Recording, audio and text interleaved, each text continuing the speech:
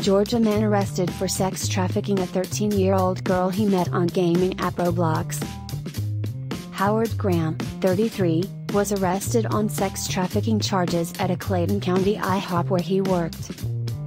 The 13-year-old and Graham met on Roblox, an extremely popular gaming app among kids. Investigators stated that after 2 days of talking, Graham encouraged the young girl to run away from home.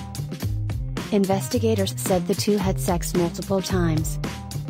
The teen eventually told Graham she wanted to go back home, but he took her to the Dollar General instead, WSB-TV reported.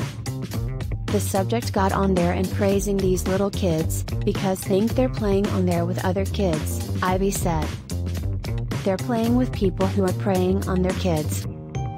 Graham faces multiple charges, including rape, kidnapping, and sex trafficking. There is nothing more important to parents, including the many parents who work at Roblox, than ensuring that children are safe when they learn and play, online or off.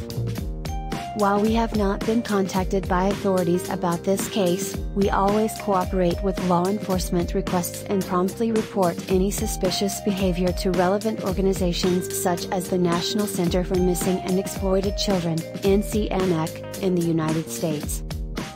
The safety of users on Roblox is at the core of everything we do, and we have a number of dedicated features designed to keep kids safe while playing Roblox.